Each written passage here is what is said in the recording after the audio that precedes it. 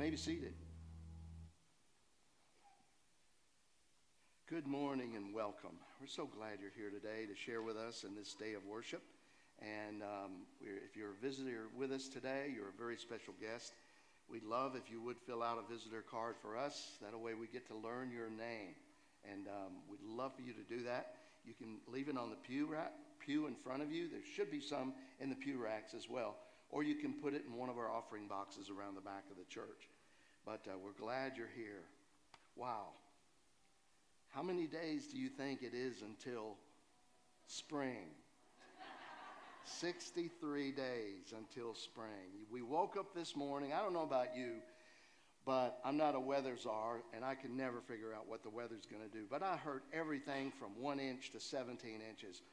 And so I woke up this morning, and I peeked out. I peeked out of the window thinking, wonder if I'm snowed in. And, you know, some people would like that idea. Of course, myself, you know, being snowed in on a Sunday morning, that just wouldn't work, right? No, I kind of thought that, well, maybe sleep-in day, but not so. But I'm glad I was able to come. and hope that, I don't know if we're going to get any more bad weather, but just pray that everybody will be safe in it. And but we're so glad you're here. Just a couple of little announcements. Our marriage seminar began today, and it went really well. We have a lot of people out sick, and I mean a lot of people out. So we certainly need to be praying for our church family and all the flus and COVID and everything else that's out there. Also, sign-ups for Disciple Now is going on in the main foyer, February the 18th through the 20th. So any of you that have kids in our youth group and you want them to be a part of that, it's been a wonderful ministry over these 30 years that they all come together and share a couple of different houses, and they just have a great time, a great weekend of drawing them to Christ. I think that's everything that I have. Let me lead us in a prayer, and we'll continue to worship. Lord, thank you for today. Thank you for the ability to be here. Lord, we just pray for our friends and family who are battling these illnesses, and Lord, who are just, we just miss them. And Lord, I thank you for the miracle of streaming, where they can still be with us in spirit and listen and share with us together. And we pray, Lord, for today. We pray as we continue to look at your word, that you would open our hearts, open our eyes. Let us see wonderful things from your word. And we pray this all in Jesus' precious name. Amen. All right, please stand with us.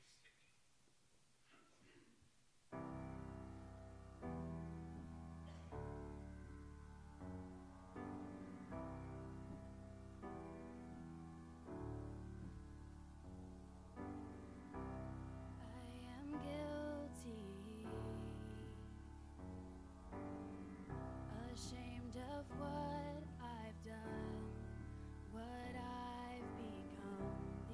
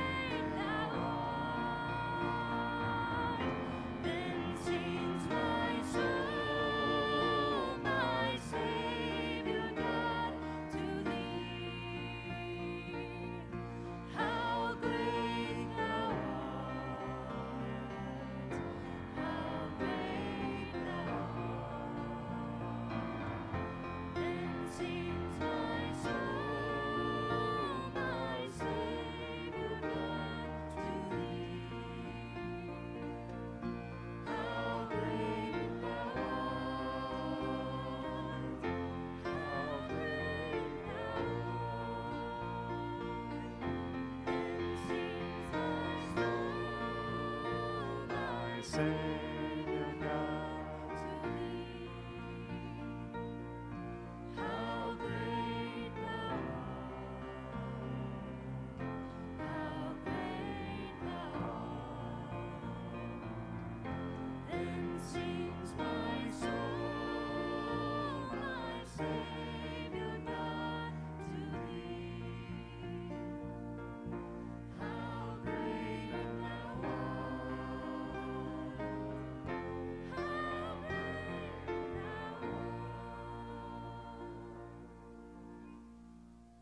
Amen. Join me this morning as we open our Bibles to 1 Peter chapter 2. We're going to be reading verses 9 to 10.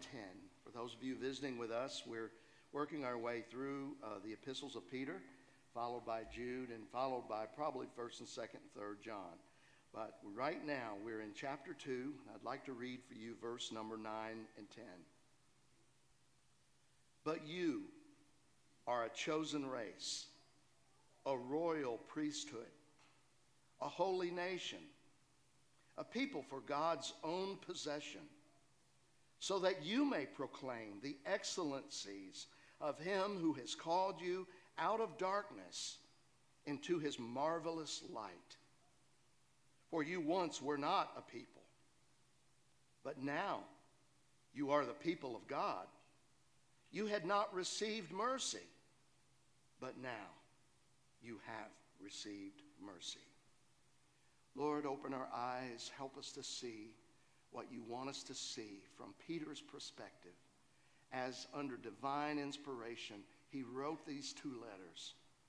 Help us to receive this word with meekness. Help our souls to feast upon the truths of being chosen. And Lord, we pray today that our eyes will be opened and our understanding will be given to us about these deep things of God's sovereignty. Thank you for them. In Jesus' name we pray, amen. Already thus in our look at chapters 1 and partial of chapter 2, Peter has already introduced to us the subject of a spiritual house. Verse 5, he talks about that. Christ is the cornerstone of that spiritual house, and we are the spiritual house, the church. Now, he has contrasted for us in the latter part, in verse 8, he's contrasted for us those who are believers with those who are not believers. And notice the doom of the unbeliever in verse 8, the last part of it, where it says, "For they stumble because they are disobedient to the word, and to this doom they were also appointed." How could God be a God of love and send people to hell? That's really the question people ask, without really thinking about the fact that it's sin that sends us to hell. It is the sin, it's the violation of God's holiness that makes us deserving of hell. But our Lord Jesus fixed all of that. Our Lord Jesus went to the mat for us, and he completed the work of salvation for us so that we do not have to be those in this category of eternal doom.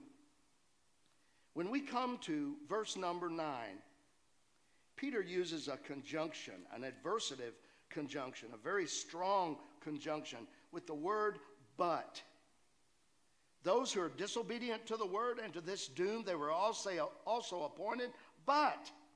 And he's speaking now to Christians. And remember in verse 1, he's speaking to specific Christians who have been pushed out of their homes, who have been persecuted, who've probably lost everything and have to start life all over again. But he says, "But you are a chosen race. You are a royal priesthood, a holy nation, a people for God's own possession." 4 things he mentions to them about who they are. And for us, we need to know these things. Now, I can just believe that some of the people in this, listening to this letter being read into these churches, felt like, well, it sure doesn't feel like I'm chosen. How could God allow all of these terrible things to happen to us and our family members? It sure doesn't feel like that we are a chosen race. But this word, this idea, this concept of being a chosen race comes out of the Old Testament. And in Deuteronomy chapter 7, beginning in verse 6, listen to these words. "For you are a holy people to the Lord your God. The Lord your God has chosen you to be a people for his own possession out of all the peoples who are on the face of the earth.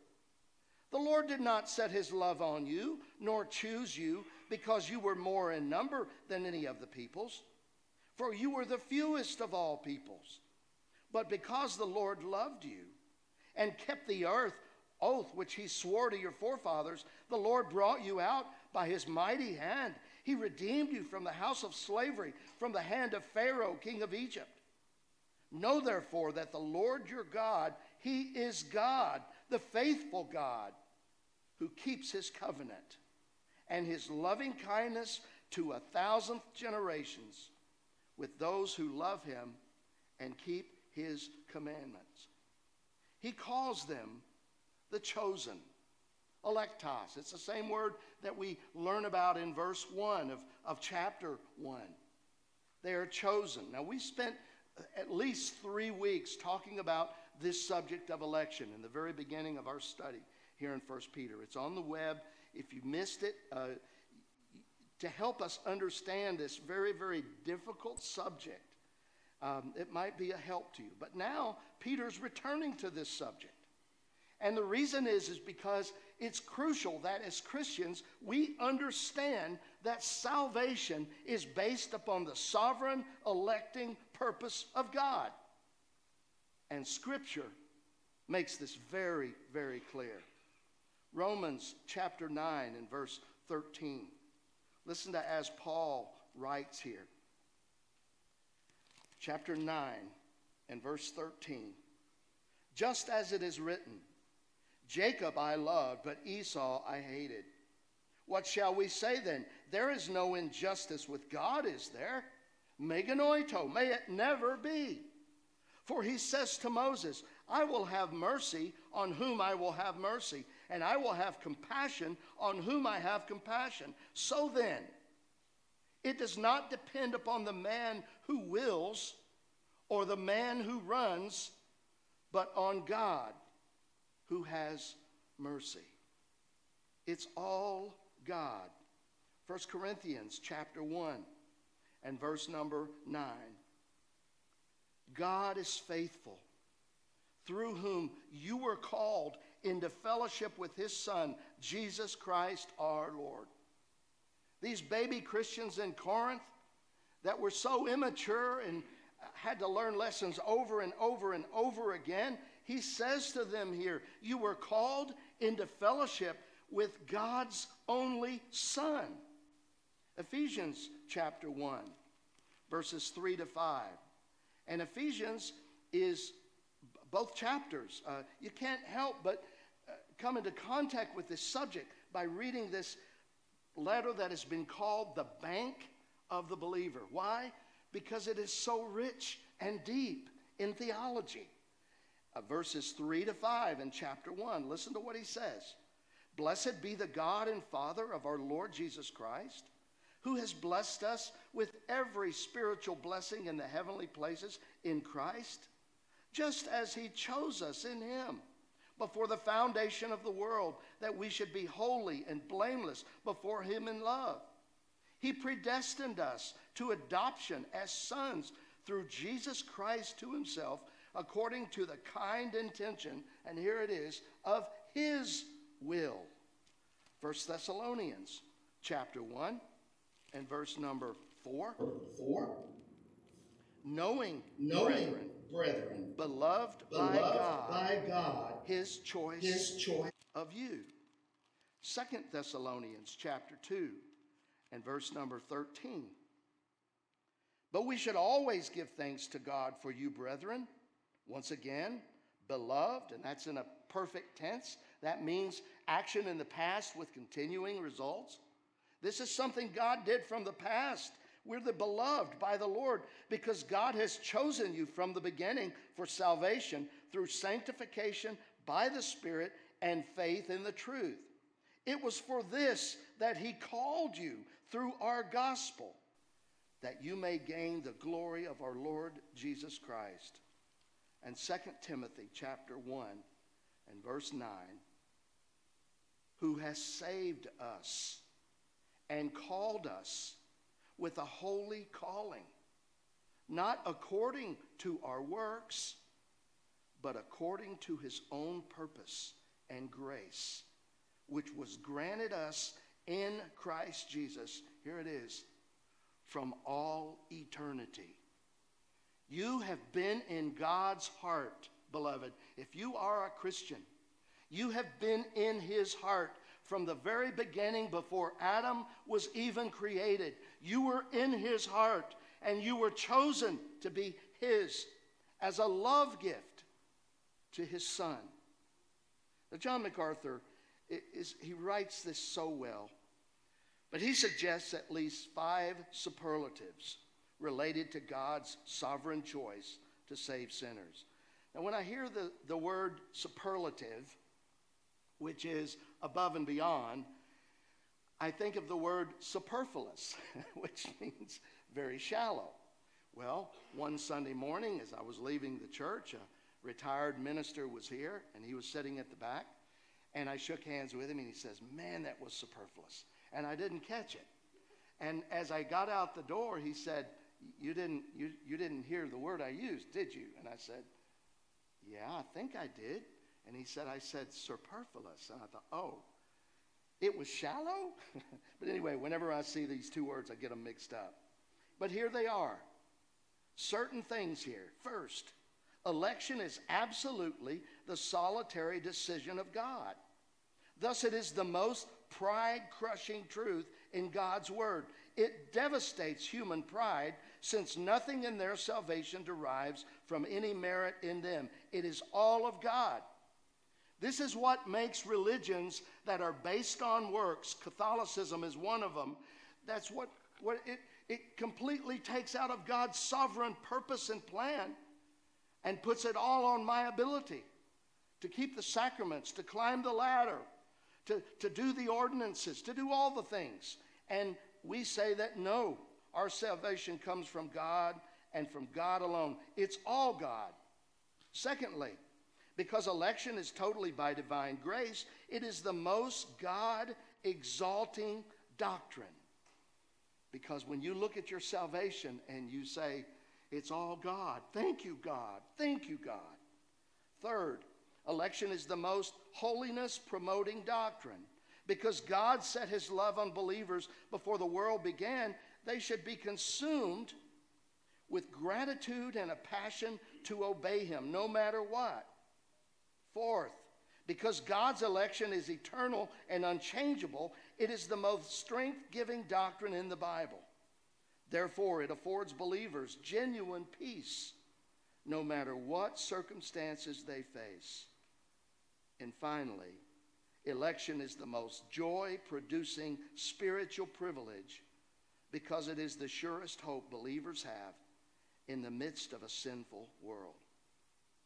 Beloved, if he has chosen me, is he not responsible for me? Is that not a wonderful thought? Philippians 1:6, I'm confident of this very thing, that he which began a work in you will continue to perform it until the day of Jesus Christ. If he has chosen me, absolutely yes, I am in his hand. He is responsible for me. So, Peter gives them the first of four things. You are a chosen race. Next, he calls them a royal priesthood. This also comes out of the Old Testament in Exodus chapter 19 and verse 6, where they are called, the children of Israel were called a kingdom, which is the same word, royal and kingdom, a kingdom of priests. Now, I mentioned this last time, but in the early days there, in the early chapters of Exodus, God identified all of the Israelites, and let's just say that there was 1.5 million of them. Some believe that that's how many left Egypt. Let's say there was 1.5 million. God waved his hand over that 1.5 million, and he said, you are a holy priesthood. You are a kingdom of priests, each and every one of you. And then, for Lord knows what reason, Moses left them to go to the mountain, and they made the golden calf. And that golden calf, when Moses came down, the scripture says he ground it to powder and he made them drink it. And from that point on, God chose only the Levitical line to be the priestly line. Now, when Christ came and he establishes his kingdom, we are now a royal priesthood. Each and every person has a priesthood status, just like the early Israelites. We are now subjects of the King of Kings. Every person a priest. Now, I did a little reading about this, and again, I don't wish, I have some Roman Catholic friends that we disagree on Scripture, and we disagree on a whole lot of Scripture, but they would agree in this passage that yes, we are a kingdom of priests, but they call us common priests. And to be other than a common priest, you have to dress differently. Now, I found this out too. The little black outfit with the white collar, that's provided by the church. And that's all the man wears. As far as I know, that's all he wears. I don't know if that should set a precedent for the church buying my clothes. I mean, it's there. You can think about it. I mean, I like nice stuff. But where they differ is that they say that this man is a higher priest. And they put a chasm between laity and the clergy, of which we do not. I'm only up on this platform to make it easier for you to hear and see. But I am on common ground with each and every one of you. And I am indeed a priest. but I do not have to dress differently. And that's why they wear the black and the collar, so that people will identify them as different. Can you imagine Jesus looking different than the other disciples? Nowhere in the Bible do I see this difference. In the Old Testament, yes. Under the Old Covenant, yes. But we're in the New Covenant. Every single one of us is part of this priesthood. And this title brings out our personal relationship that we have with our King. So, beloved, listen, you are indeed a royal priesthood. You're a chosen race. You're a royal priesthood. And the third thing he calls them here is a holy nation. Now, Israel, they were seldom holy. And what I mean by holy, hagios here, is the word that means different, uniquely separated. It's not this idea of having a glow about you. That's not the type of word that this means. This is something where we are different. But Israel started out being different. They would remember their tithe. They would give tithes for the poor. They would establish all of the sacrifices. They would let their land rest every 7th year, as the Old Testament specified. But soon they got to realize that, wait a minute, we're losing a whole year of opportunity to plant crops. What's the big deal if we just plant our crops on this next year? Let's see what happens. And God had promised them that if they would obey him, that year of letting the land rest, the year before, he would give them ample grain for that year. But they started getting greedy, and they started looking at their lives separate from their identity in God. And as a result, 2 major captivities. The Babylonian captivity was all about this land tithe, 490 years worth of time. And so God took his tithe out of that 490 years that they disobeyed him, and they were placed in Babylon for 70 years. Israel started out right. What happened to them?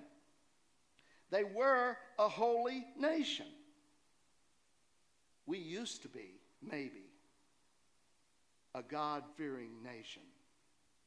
Not anymore.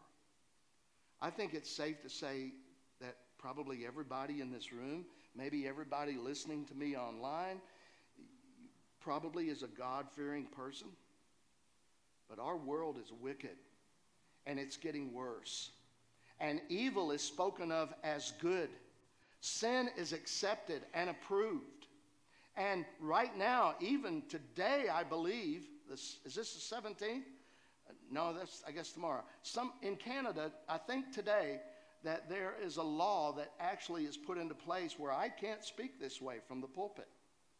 I'd be arrested, and I'd be put in jail. I'd be fined.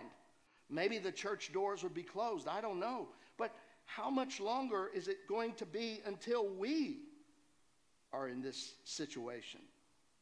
Here's a question. Do you think God's judgment is falling on our nation, our world, because of our disregard of the sanctity of life, because our disregard for marriage between a man and a woman? Do you think all of the calamities that are happening, COVID and all the rest of them that's coming, all the disasters, the tsunamis, the earthquakes, the fires, the tornadoes, all of the things that seem to be increasing and increasing, do you think this could be the judgment of God falling? I don't know. I really don't know. And I'm certainly not up here to create fear and panic, but only to call our attention to the fact, friends, we've left the status of being United States of America, a God-fearing nation. I hope that our church, and I know this church will not depart from it, but I know many churches that have already departed from the truth of God's word concerning marriage and concerning abortion and all of the other things. So, he's telling them here they're a chosen race. They're a royal priesthood. They should have been a holy nation. We should be a holy nation. And then fourthly, a people for God's own possession. Now this comes out of Isaiah chapter 43 and verse 21 and Malachi chapter 3 and verse 17. I found something interesting here where it says a royal priesthood, a holy nation, and the next thing, a people for God's own possession. In the King James it says a peculiar people. In 1611, the word peculiar meant things that belong to you. Things in change in your pocket. That was peculiar to you. But since then, that word has taken on a twist. If you have someone say, your pastor's peculiar, well, you might say, yes, he is. Or you might say, well, what makes you say that? Because the word has changed in its semantics, its meaning. So the New American Standard does this really well, where they express this by saying that you are a people for God's own possession. A peculiar people, yes, but meaning by that term, you belong to God. And that's what we're supposed to understand, that we are His, much like the pearl of great price, much like the treasure hid in the field. It's that idea. And what has He called us to? We're a chosen race, a royal priesthood, a holy nation, a people for God's own possession. And there is a reason in it, so that you may proclaim the excellencies of Him who has called you out of darkness and to His marvelous light. What has He called us to do? Each and every one of us He has called to be an evangelist or missionary.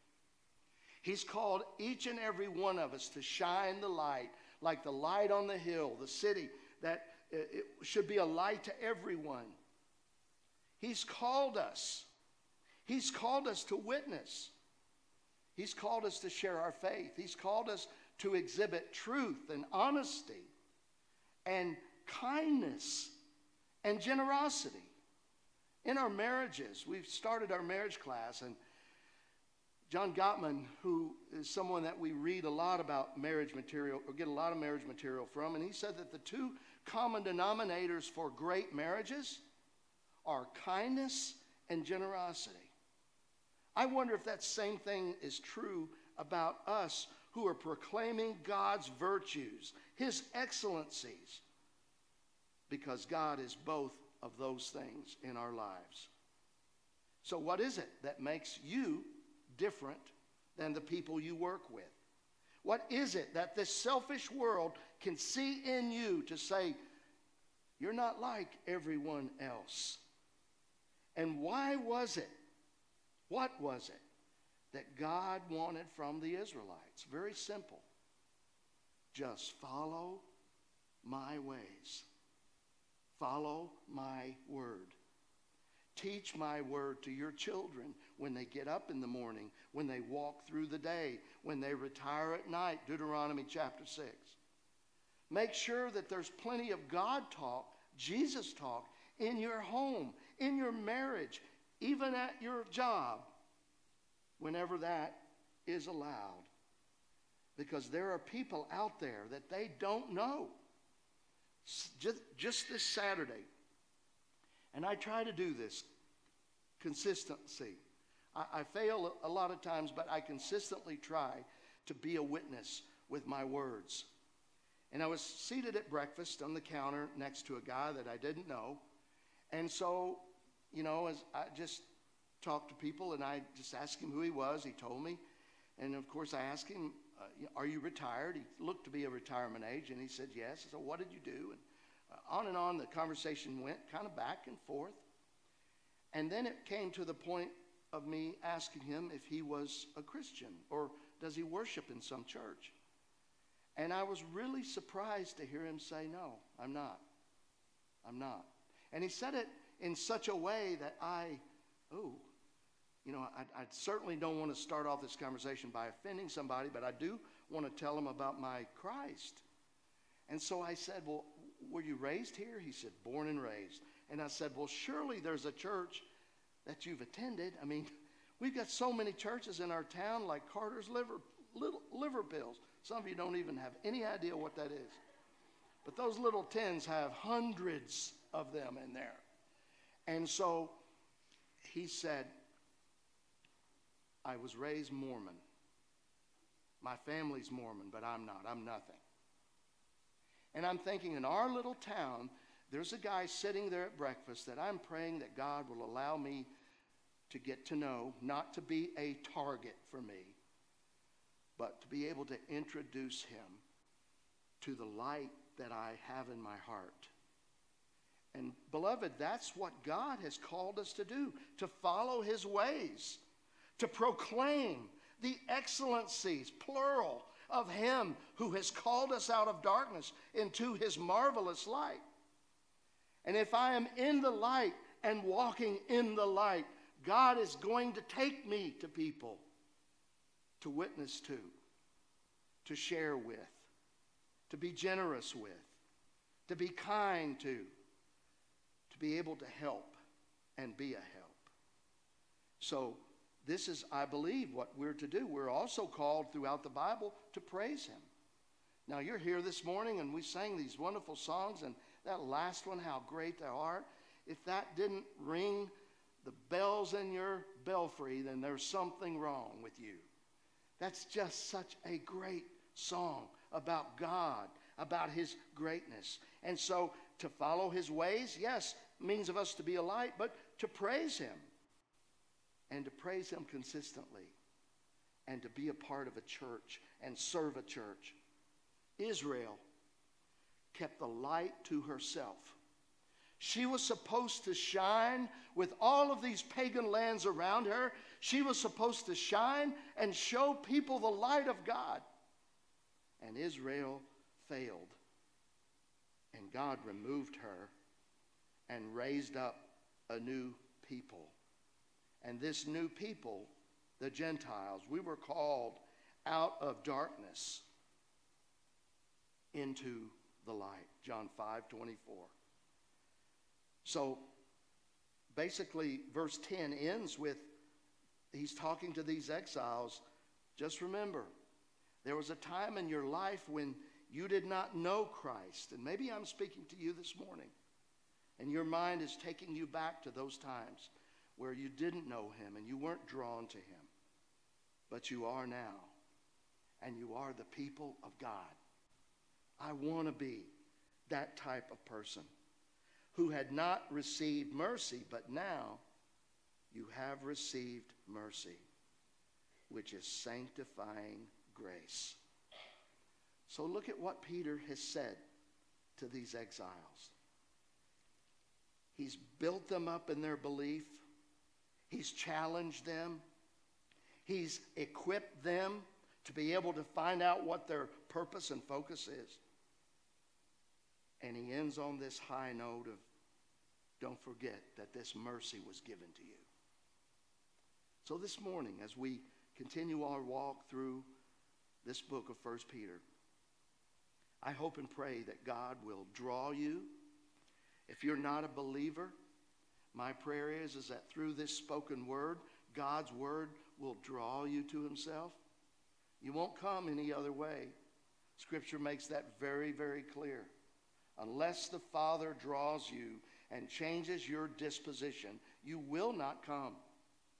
And so, if God is drawing you, I hope and pray that you will take that step.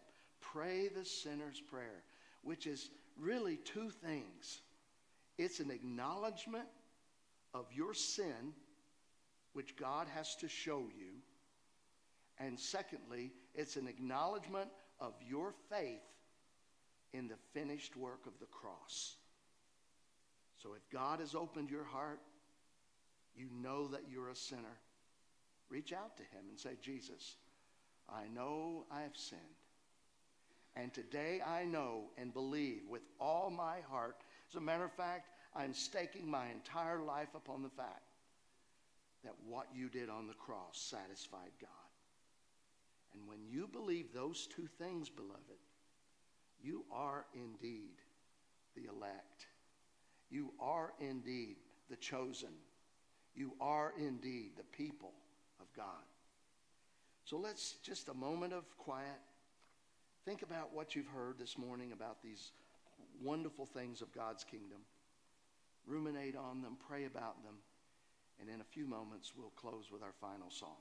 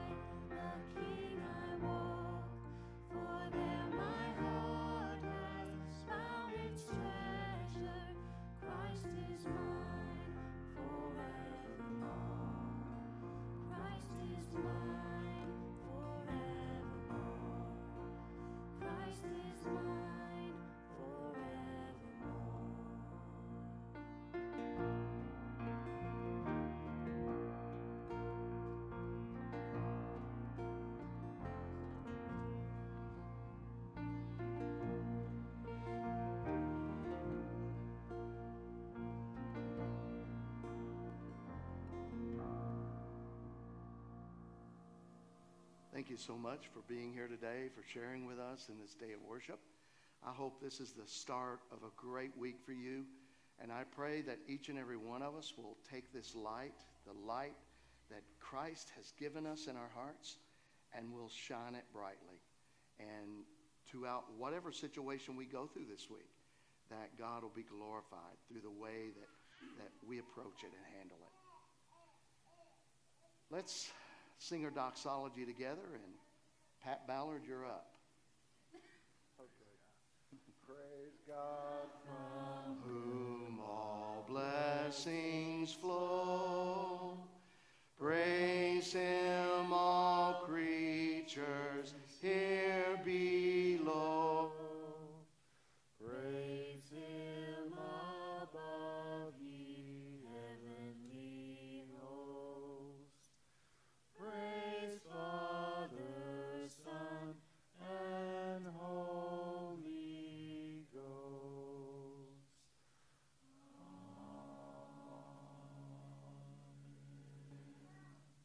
May God bless you. Have a wonderful week.